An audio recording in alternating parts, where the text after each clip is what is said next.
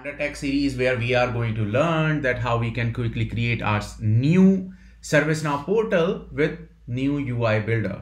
So in today's video, we are going to see that how quickly we can create a home page and we can add some of the stuff. So if you remember, while we were creating this experience, so we added a landing page as a home, but still we have not created that home page. So Milap, why don't you just talk about a little bit about homepage, and then we can start on track on creating that.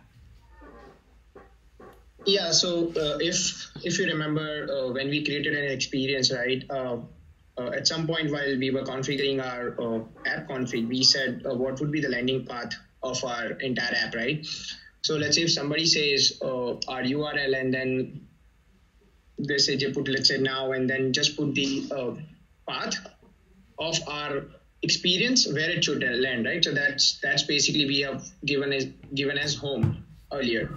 So now we don't have anything as such yet, but this is what we are going to create now. So that will land it once you're logged in, it will land it to that page.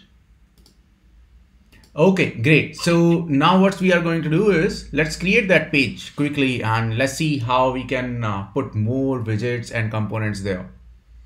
So to create a page, what I need to do is I need to click on these three dots, page options, and click on create page. And here we can put the name of the page, let's say capital home. And here I can select our page template, but in our case, we are not going to see that. We are not going to use that. But obviously, if you need to have any kind of a specific UI which ServiceNow provide as a part of a template, you can obviously choose anyone.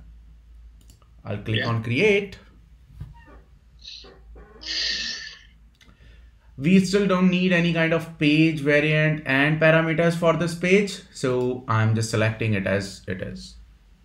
Now we have our blank page. So in a blank page, what we need to do is we need to click on add component. And here I'm going to add a container. And inside that container, and probably on this container, let's write some CSS style, okay, to make this container stylish. What I can do is let's add background color as blue. You can put light blue or something that looks better. Yeah, let's take it as light blue, and then some padding, let's say 50px, and others are 0. So let's have it something like this. Okay. Now let's select the main component as well, because it is somewhat out, and in the main component as well we will add some of the CSS. So let's say we don't need anything. So align is center, and then justify content, and this is where we still don't get this center one. So we will have it as here, center, and save. I learned it a very hard way that if you do not save, sometimes it does not, sometimes you navigate and it does not gives you a pop-up that you have not saved it. Okay, so why don't we add something stylized text, and here let's say so basically what we are doing here is we are creating a simple global search kind of widget in the in between of the header. I mean, I'm calling this as a banner, I would say. This is a banner where we are saying, okay, search for, let's say, services, and then we'll put some kind of search there. Let's say welcome to Panda Tech, and this is what I was talking about. So let's save and continue. And still, I just need to change my home page. So here I'm giving a salutation, and inside that, and let me change the style instead of it. Why don't we call it as span? Maybe H2? No. H2, S3. Yeah, that's one sound better. And then what we are going to do is we are going to put search one, and let's see. Let's do Which So one? it's a search input. Right now, we'll just put the input because we need the text box. Yeah. Yeah. So we will be seeing that when we are doing most of the search configuration, that how we can put it. But here, we are here to help you. I just want to put this placeholder. I think it's look. Can you put some width as well? Like just want to make sure like search is a little bigger. Maybe some kind of width, like some pixels. Okay. Let's say Maybe 500, 600. Yeah, anything is fine. 20 Yeah, REM.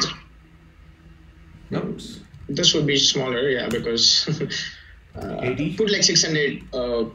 800 REM would be too much. 80. Just put 600 PX should be good. Okay. Let's rock and roll with PX then. Yeah. For now. Yeah. I know you hate it though. Yeah, I know. Yep. So let's try and see this page. How it is looking? It is looking good. Still, we don't have those header and those logos, but in upcoming videos, we are going to see that how we can have user option and logo. But for right now, it looks good, and our URL is home. Would you mind going to the private window, log in and see if it is landing to the correct page? Yup, that's the next stuff that I'm going to do.